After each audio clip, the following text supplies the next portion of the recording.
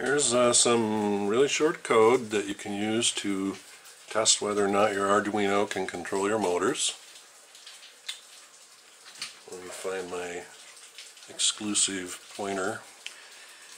So pin 2 on GPIO port 2 on the Arduino is going to in1 on the motor controller.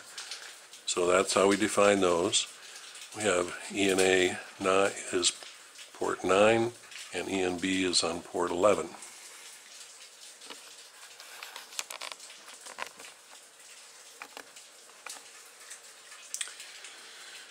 To do the setup, we open a serial port because we can write out to that serial port and get messages on the serial monitor from the Arduino. Helps us to learn what's going on, kind of a little debug tool. We set all of these pins as outputs, and then we go into a loop, and all we're doing is we're writing a high to ENA, which is the enable for pin 1. So we're basically telling it to go full speed on ENA, and in 1 we set that to a high to turn the motor on. We set it to a low to turn the motor off. And then we're writing out to the serial port in 1. There's a delay, but it's going to loop anyway, so let's go ahead and open the serial monitor. You do that by Tools, Serial Monitor. And you can see I've already loaded this code and it's printing in 1, although I haven't turned the batteries on to the car. You also need to make sure you have the correct COM port set so that you can talk to the Arduino.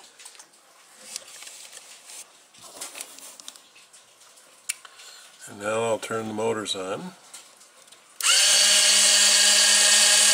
So you now can see the wheels over here in the back are moving in the forward direction at full speed. So now we know that ENA controls what you might say the right side of the car, looking from behind the car. So the right side of the car forward is in 1.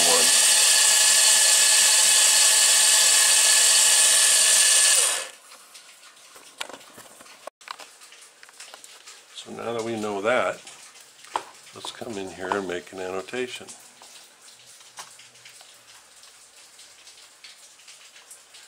We'll insert a comment, right side forward.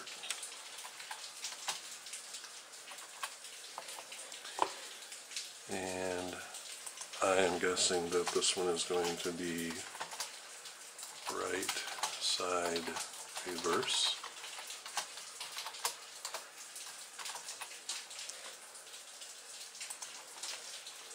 And we'll see what the others are. And ENA 9 is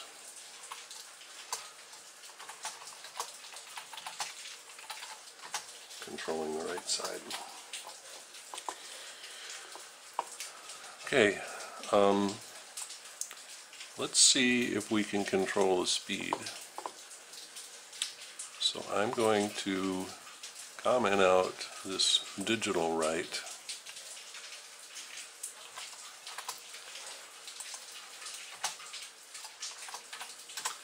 And we're going to come in here and say analog write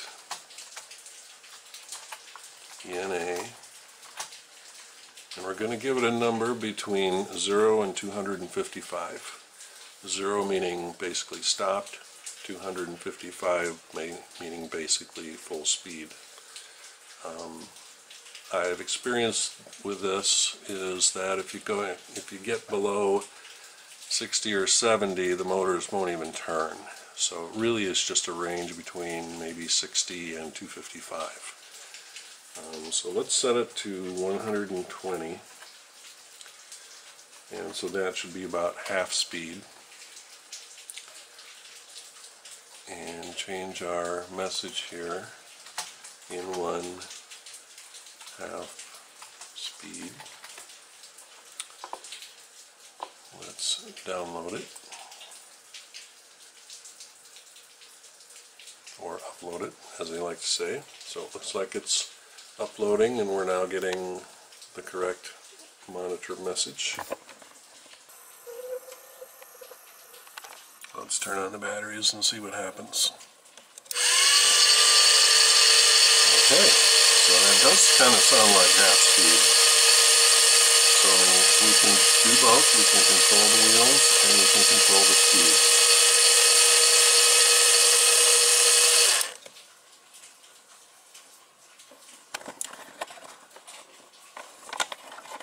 So I'm not going to put the camera on this screen, but you can figure this out. I am now going to change it to ENB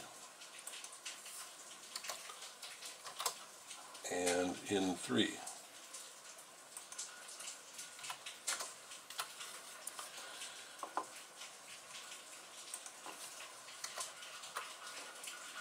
And I'm going to upload it.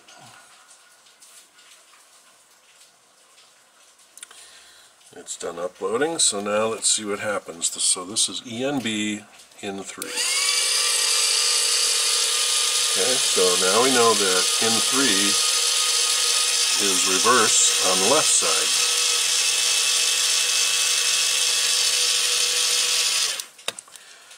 So we now have the software mapped to control the wheels from the Arduino, and basically you can figure out the other combinations of in4 being forward on the left side. And you saw the code, so that's easily typed into your Arduino tool.